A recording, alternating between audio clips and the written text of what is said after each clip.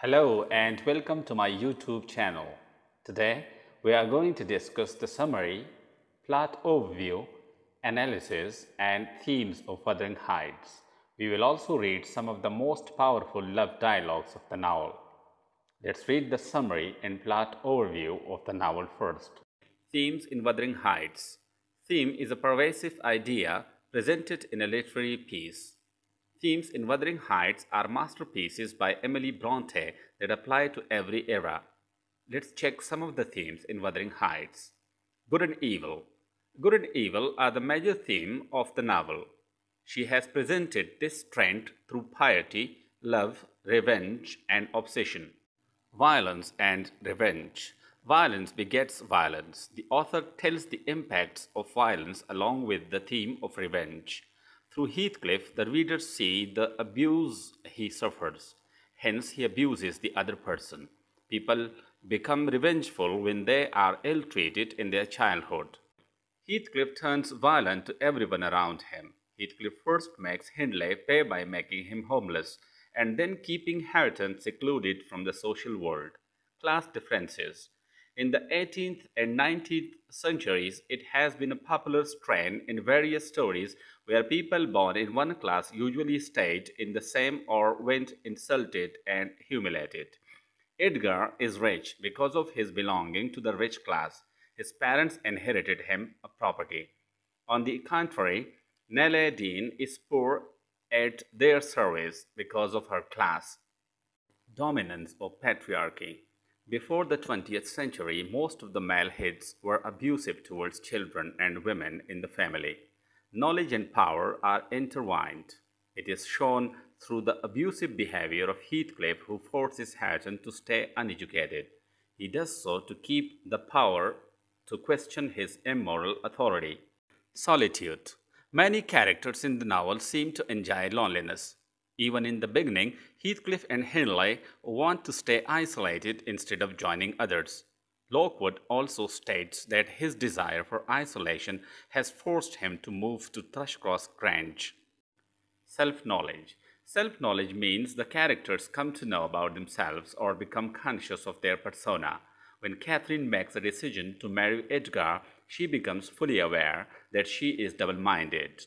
Relationships. The relationships shown between two families of Linton and Earnshaw are very strong. However, the love between Heathcliff and Catherine is confusing. Earnshaw's kindness towards him in the beginning shows his ability to forge relations even with adopted children. Character psychology. The psychological issue, in a Freudian sense, shows distinct sides of Catherine, Heathcliff, and Edgar. Heathcliff doesn't care about society but fulfills his desires. That is it. Catherine loves Heathcliff but she takes care of her status in society. That is ego. Edgar represents the moral framework of the society. That is superego. A man named Lockwood rents a manor house called Thrushcross Grange in the isolated moor country of England. He meets his landlord Heathcliff here. Heathcliff lives in an ancient manor of Wuthering Heights, 4 miles away from Grange. In this wild, stormy countryside, Lockwood asks his housekeeper, Nellie Dean, to tell him the story of Heathcliff and the strange denizens of Wuthering Heights. She agrees and starts the story. Nellie remembers her childhood. She works as a servant at Wuthering Heights for the owner of the manor, Mr. Earnshaw, and his family. Mr. Earnshaw goes to Liverpool and returns home with an orphan boy, Heathcliff, whom he will raise with his own children. At first, the Earnshaw children, a boy named Hindley and his younger sister Catherine, detest the dark-skinned Heathcliff.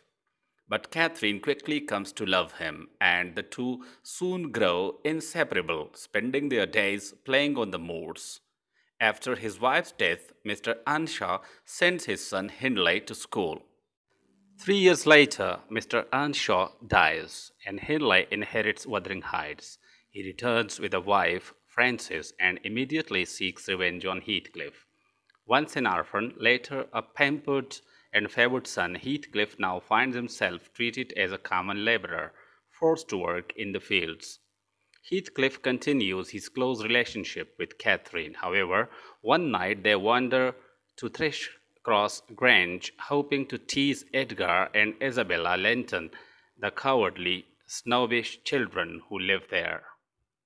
Catherine is bitten by a dog and is forced to stay at the Grange to get back to health for 5 weeks, during which time Mrs. Linton works to make her a proper young lady.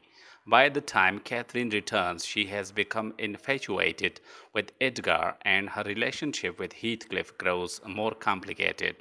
When Frances dies after giving birth to a baby boy named Hareton, Hindley descends into the depths of alcoholism and behaves even more cruelly and abusively towards Heathcliff. Eventually, Catherine's desire for social advancement prompts her to become engaged to Edgar Linton. Despite her overpowering love for Heathcliff, Heathcliff runs away from Wuthering Heights, staying away for 3 years and returning shortly after Catherine and Edgar's marriage. When Heathcliff returns, he immediately sets about seeking revenge on all who have wronged him. Having come into a vast and mysterious wealth, he deviously lends money to the drunken Hindley, knowing that Hindley will increase his debts and fall into deeper despondency. When Hindley dies, Heathcliff inherits the manor. He also places himself in line to inherit Thrushcross Grange by marrying Isabella Linton, whom he treats very cruelly. Catherine becomes ill, gives birth to a daughter, and dies. Heathcliff begs her spirit to remain on earth. She may take whatever form she will. She may haunt him, drive him mad, just as long as she does not leave him alone. Shortly thereafter, Isabella flees to London and gives birth to Heathcliff's son, named Linton after her family. She keeps the boy with her there. 13 years pass, during which Nellie Dean serves as Catherine's daughter's nursemaid at Thrushcross Grange. Young Catherine is beautiful and headstrong like her mother, but her temperament is modified by her father's gentler influence. Young Catherine grows up at the Grange with no knowledge of Wuthering Heights. One day, however, wandering through the moods, she discovers the manor, meets Hareton, and plays together with him. Soon afterwards, Isabella dies, and Linton comes to live with Heathcliff. Heathcliff treats his sickly, whining son even more cruelly than he treated the boy's mother. 3 years later, Catherine meets Heathcliff on the moors and makes a visit to Wuthering Heights to meet Linton. She and Linton begin a secret romance conducted entirely through letters. When Nellie destroys Catherine's collections of letters, the girl begins sneaking out at night to spend time with her frail young lover, who asks her to come back and nurse him back to health. However, it quickly becomes apparent that Linton is pursuing Catherine only because Heathcliff is forcing him to. Heathcliff hopes that if Catherine marries Linton, his legal claim upon Thrushcross Grange and his revenge upon Edgar Linton will be complete. One day, as Edgar Linton grows ill and nears death, Heathcliff lures Nellie and Catherine back to Wuthering Heights and holds them prisoner until Catherine marries Linton. Soon after the marriage, Edgar dies, and his death is quickly followed by the death of the sickly Linton. Heathcliff now controls both Wuthering Heights and Thrushcross Grange. He forces Catherine to live at Wuthering Heights and act as a common servant while he rents Thrushcross Grange to Lockwood. Nellie's story ends as she reaches the present. Lockwood, appalled, ends his tenancy at Thrushcross Grange and returns to London. However, 6 months later, he pays a visit to Nellie and learns of further developments in the story. Although Catherine originally mocked Hareton's ignorance and illiteracy in an act of retribution, Heathcliff ended Hareton's education after Hindley died. Catherine grows to love Hareton as they live together at Wuthering Heights. Heathcliff becomes more and more obsessed with the memory of the elder Catherine to the extent that he begins speaking to her ghost. Everything he sees reminds him of her. Shortly after a night spent walking on the moors, Heathcliff dies. Hareton and young Catherine inherit Wuthering Heights in Thrushcross Grange, and they plan to be married on the next New Year's Day. After hearing the end of the story, Lockwood goes to visit the graves of Catherine and Heathcliff. Analysis of Emily Bronte's Wuthering Heights. Wuthering Heights is constructed around a series of dialectic motifs that interconnect and unify the elements of setting, character, and plot. An examination of these motifs will give the reader the clearest insight into the central meaning of the novel. Although Wuthering Heights is a classic, as Frank Kermode has noted, precisely because it is open to many different critical methods and conducive to many levels of interpretation, the novel grows from a coherent imaginative vision that underlies all the motives. That vision demonstrates that all human perceptions is limited and failed. The fullest approach to Emily Bronte's novel is through the basic patterns that support this vision. Wuthering Heights concern the interactions of two families, the Earnshaws and Lintons, over three generations. The novel is set in the desolate moors of Yorkshire and covers the years from 1771 to 1803. The Earnshaws and Lintons are in harmony with their environment, but their lives are disrupted by an outsider and catalyst of change, the orphan Heathcliff. Heathcliff is first of all an emblem of the social problems of a nation entering the age of industrial expansion and urban growth. Although Bronte sets the action of the novel entirely within the locale familiar to her, she reminds the reader continually of the contrast between that world and the larger world outside. Aside from Heathcliff's background as a child of the streets and the description of urban Liverpool from which he is brought, the novel contains other reminders that Yorkshire, long insulated from change and susceptible only to the forces of nature, is no longer as remote as it once was. The servant Joseph's religious cant, the class distinction obvious in the treatment of Nellie Dean as well as of Heathcliff, and Lockwood's pseudo-sophisticated urban values are all reminders that Wuthering Heights cannot remain as it has been, that religious, social, and economic change is rampant.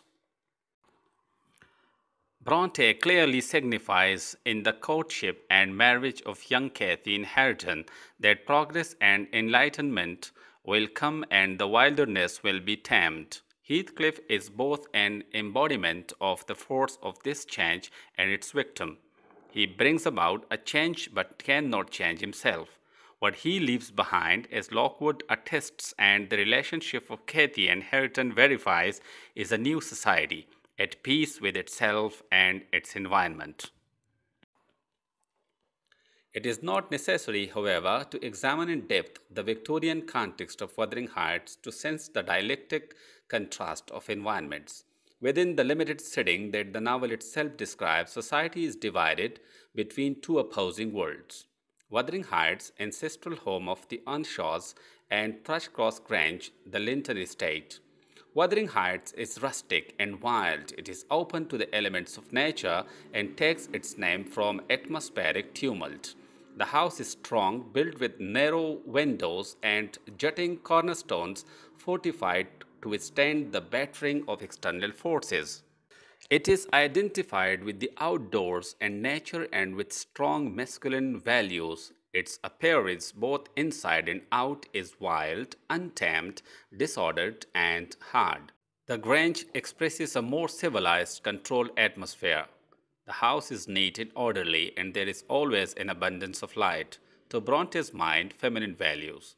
It is not surprising that Lockwood is more comfortable at the Grange since he takes pleasure in feminine behavior, gossip, vanity of appearance, adherence to social decorum, romantic self-delusion, while Heathcliff, entirely masculine, is always out of place there.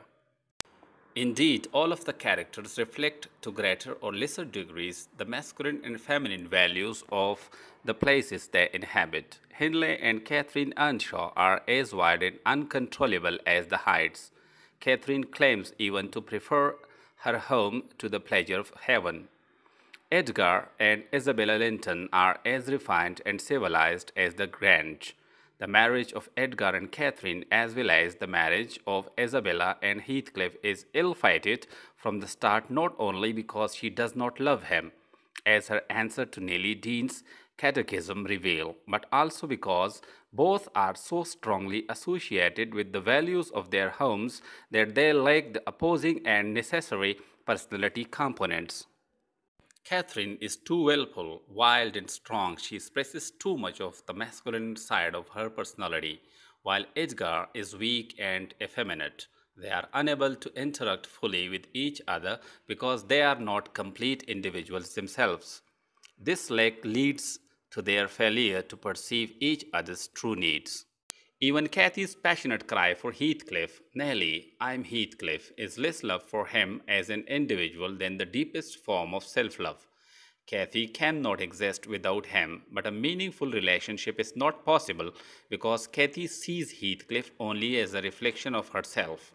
Heathcliff, too, has denied an important aspect of his personality, archetypically masculine. Heathcliff acts out only the aggressive, violent parts of himself. The settings and the characters are patterned against each other, and explosions are the only possible results. Only Hareton and young Cathy, each of whom embodies the psychological characteristics of both Heights and Grange, can successfully sustain a mutual relationship. This dialectic structure extends into the roles of the narrators as well. The story is reflected through the worlds of Nellie Dean, an inmate of both houses, a participant in the events of the narrative, and a confidant of the major characters, and Lockwood, an outsider who witnesses only the results of the characters' interactions. Nellie is a companion and servant in the Earnshaw and Linton households, and she shares many of the values and perceptions of the families. Lockwood, an urban sophisticate on retreat, misunderstands his own character as well as the characters of others. His brief romantic adventure in Bath and his awkwardness when he arrives at the Heights, he thinks Cathy will fall in love with him. He mistakes the dead rabbits for puppies, exemplify his obtuseness. His perceptions are always to be questioned. Occasionally, however, even a denizen of the conventional world may gain a glimpse of the forces at work beneath the surface of reality. Lockwood's dream of the dead Cathy, which sets off his curiosity, and Heathcliff's final plan, is a reminder that even the placid, normal world may be disrupted by the psychic violence of a willful personality. The presentation of two family units and parallel brother-sister, husband-wife relationships in each also emphasizes the dialectic. That two such opposing modes of behavior could arise in the same environment prevents the reader from easy condemnation of either pair. The use of flashback for the major part of the narration, it begins in medias res, reminds the reader that he or she is seeing events out of their natural order, recounted by two individuals whose reliability must be questioned. The working out of the plot over three generations further suggests that no one group can perceive the complexity of the human personality. Taken together, the setting, plot, characters, and structure combine into a whole when they are seen as parts of the dialectic nature of existence. In a world where opposing forces are continually arrayed against each other in the environment, in society, in families, and in relationships, as well as within the individual, there can be no easy route to perception of another human soul. Wuthering Heights convincingly demonstrates the complexity of this dialectic and portrays the limitations of human perception.